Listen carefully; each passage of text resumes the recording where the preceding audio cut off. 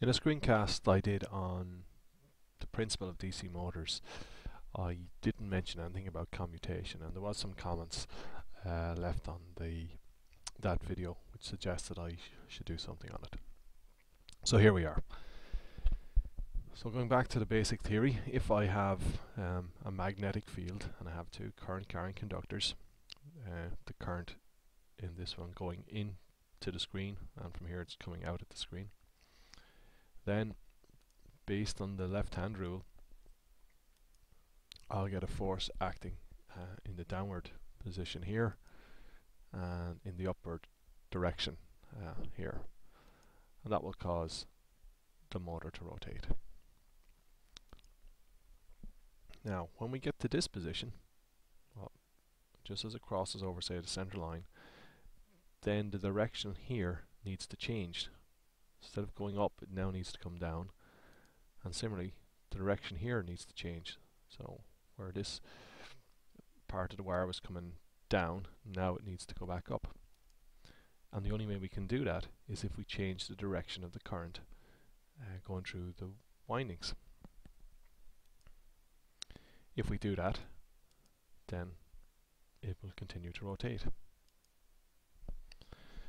So what we have is the direction of the current just as we go through the center line here, changing from going in to the screen to coming out coming out from the screen. So we need to be able to change that.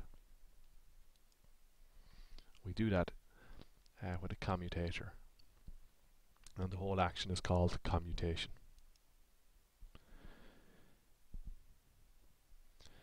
So here we have the commutator, and here's the brushes, and these are the wires.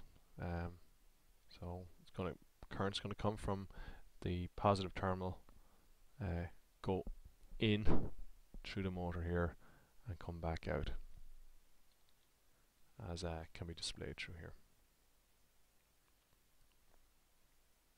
Okay, so we see the current going in here and coming out here. If it goes in, according to the left hand rule, that is going to give us a downward force, and coming out here, that's going to give us an upward force. So we have a couple across here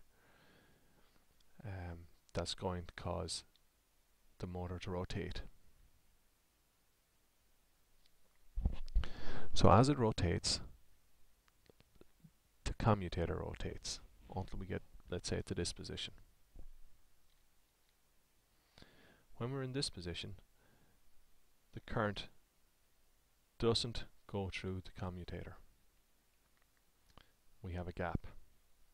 So we are relying on the inertia of the motor to bring it around. So it brings it to here. Now we notice the current is now going to go in through the black wire and come out on the red. On the previous in the previous plane, it was going in on the red and coming out on the black. Now it's going in on the black and coming out on the red. So we've changed the direction of the current.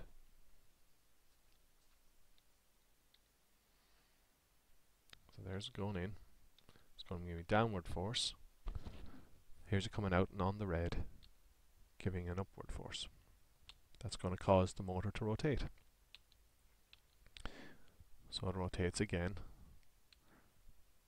Inertia carries it forward, and now we're back at the start where the current is going in on the red and coming back out on the black. Like that. Giving me a downward force there and an upward force there. So we've gone full cycle. So that's what commutation does. It reverses the direction of the current in the motor every half cycle.